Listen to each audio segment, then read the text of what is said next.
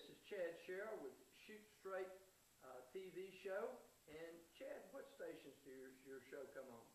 You can watch our show on the Sportsman Channel, Sports South, and CBS in Montana, also on our website. Okay, Chad, if a fellow's coming from the east and he's coming on his first western hunt, how does he pick a guide? Give us 5 tips for picking a guide for a western hunt. And the first thing that I tell people is find the species you want to hunt and what you can afford. For example, elk hunts can run anywhere as low as $3,000 and upwards over $20,000.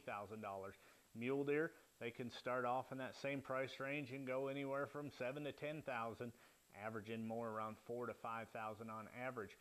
Whitetails, so on and so forth. We can go on and on. So find out what you can afford. You may say, hey, I can only do an antelope hunt. You can find reasonable price antelope hunts, usually around $1,500 to $2,500. So see what you can afford.